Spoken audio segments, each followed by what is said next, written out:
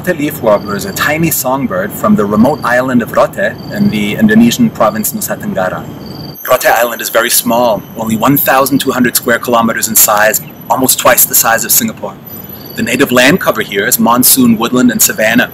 The closest continent is actually Australia, which is only 500 kilometers away.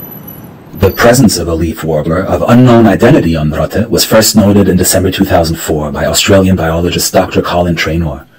In July 2009, during further ornithological observations on Rote, Philip Verbelen and Verle Dasche, two Belgian birders, made detailed observations and obtained a series of photographs of the bird.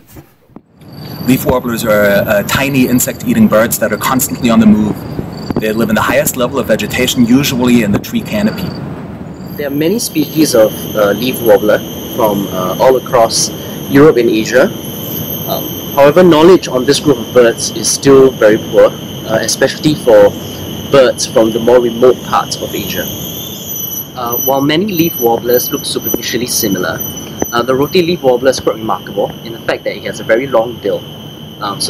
Its bill is much longer than those of its relatives from across the straits in Timor Island, and also from other leaf warblers around Asia.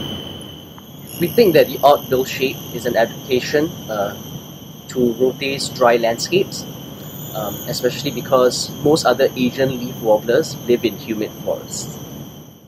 So this special bird is found only on Rote Island and nowhere else in the world. Given the threats it faces from Rote's growing population and the accompanying habitat destruction, we therefore propose that the bird be given the conservation status of vulnerable.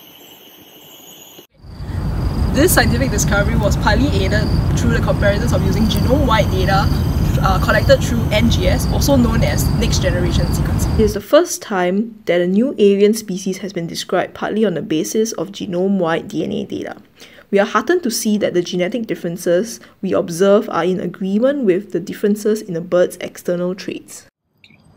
This work would have been impossible without the invaluable partnership of our counterparts at the Indonesian Institute of Science, such as Hidayat Ashari, Suparno, and in particular, Dr. Dewi Prawiradilaga.